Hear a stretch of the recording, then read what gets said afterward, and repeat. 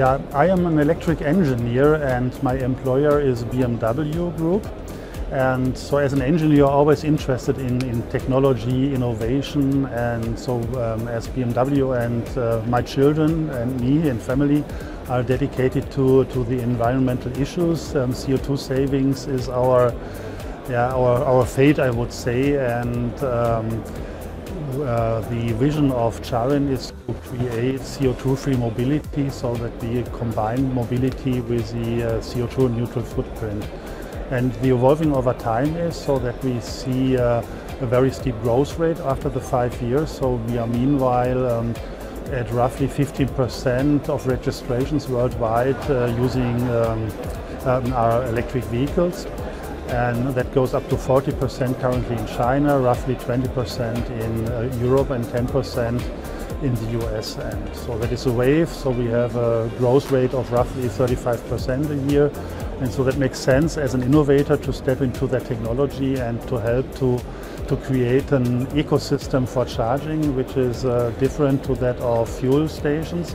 So that is an established industry, and CharIN tries to bring all the stakeholders together to create this ecosystem of recharging a vehicle.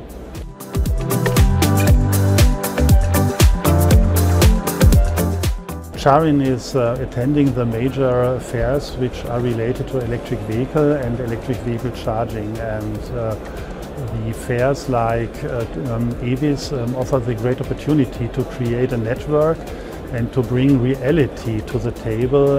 If you can talk about products, seeing products, that is always better than having the information from PowerPoint or from consultancy companies, and that fits perfectly together if we combine a fair like EVIS with exhibition booths together with the conference, and that is the ideal combination of having academics, research, investments, technology together in one place and give the opportunity to figure out what is specific for the MENA region.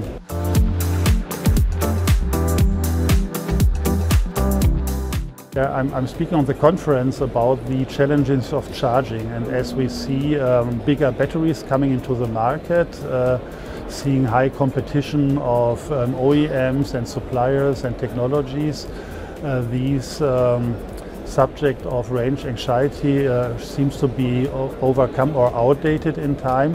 As CharIN, we support with the appropriate charging technology, and that means the bigger the battery, the bigger the demand of high power charging is.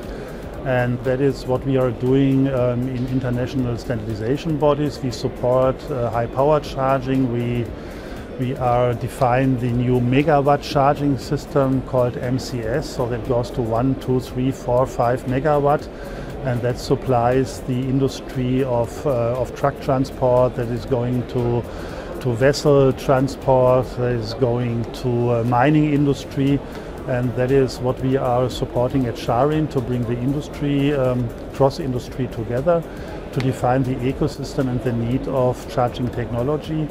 A very interesting point, in addition to the high power charging, which means you can repower in 10 or 20 minutes a complete big battery, is to make use of the battery for stabilizing the grid. So we have a big asset in the car. If the car is parked and you don't need the battery, we can feed back that battery energy back to the grid.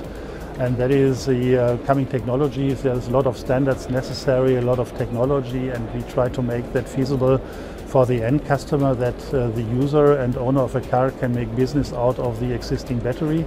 And that is really new, because you can't make any business out of your petrol car, and that is the innovational part, to make that possible and to create the business cases around, and that is what CharIN stands for, and that was what I'm talking about yesterday, the opportunities of that technology and not about the risk and whatever.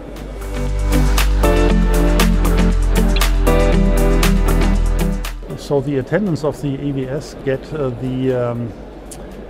the early information on new trends.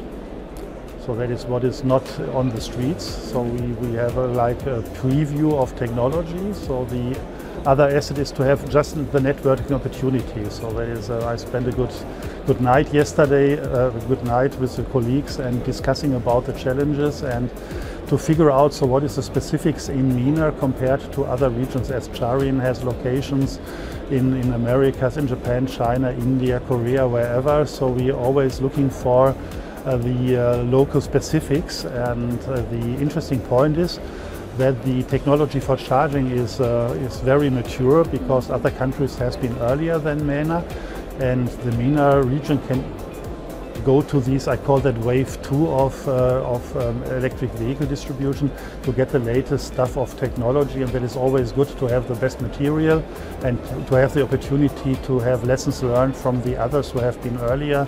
And so I'm really positive about the development in that region, to participate from the knowledge of the other areas of the world and to bring that to the table in that region.